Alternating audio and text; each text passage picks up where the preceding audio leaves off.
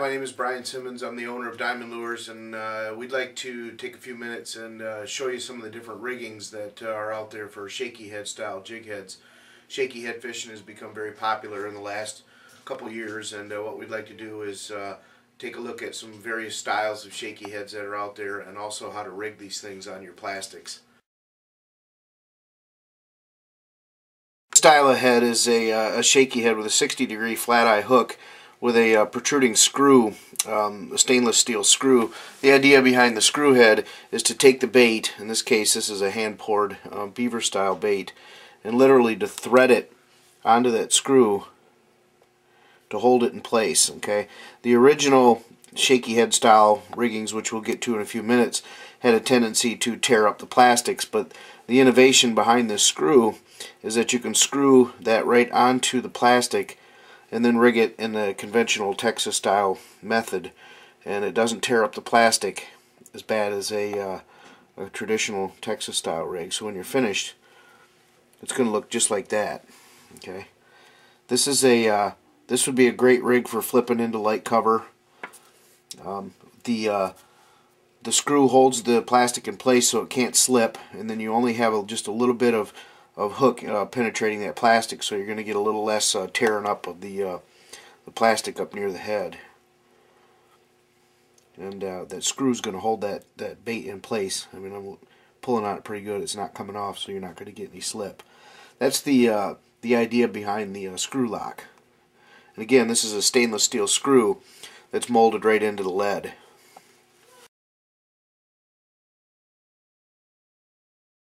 This is a shaky head poured on a long-shanked Eagle Claw 574 bronze hook. This was the original style of finesse worming head that first came out on the market a few years ago.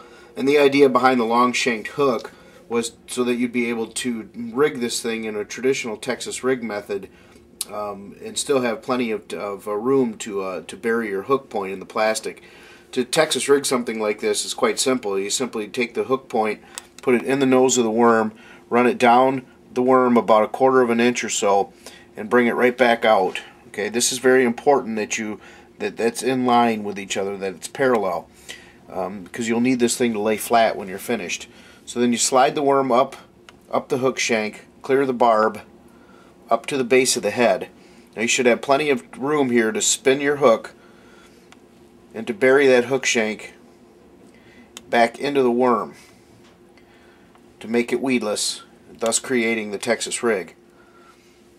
This is the classic shaky head style worm. Now we just saw a screw head style, which is the same basic concept, although you're not having the hook shank isn't buried inside the plastic. But this is the original classic shaky head rig, and this is still pretty effective in most places that you fish. The key to it is when you rig it, you don't want to see this. You don't want to see a big humpback in your worm like that. You want to make sure that it lays flat and that it's straight. That's the key to that thing standing up straight on the bottom when you're finished. That's what it's going to look like when you're done. That's the classic Texas rig worm, shaky head. These are, again, the different styles of shaky heads that we've used here in this demonstration. This is a long shank 574 Eagle Claw Diamond Lures. We call this a Kingpin XL, XL meaning extra long.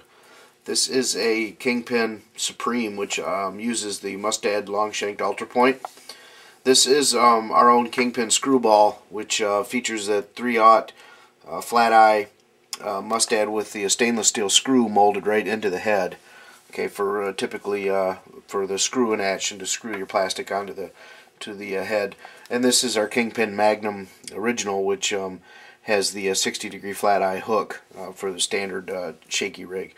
We manufacture these and several other styles of finesse jig head. If you'd like some more information about shaky rigging, setting these things up, any kind of finesse jigs or jig heads, we are Diamond Lures. You can visit our website at www.diamondlures.com. or give us a call at 866-303-5447. Again, my name is Brian Simmons, and I'm the owner of Diamond Lures. And if you have any questions, feel free to call or drop by and visit our website. Thanks for watching.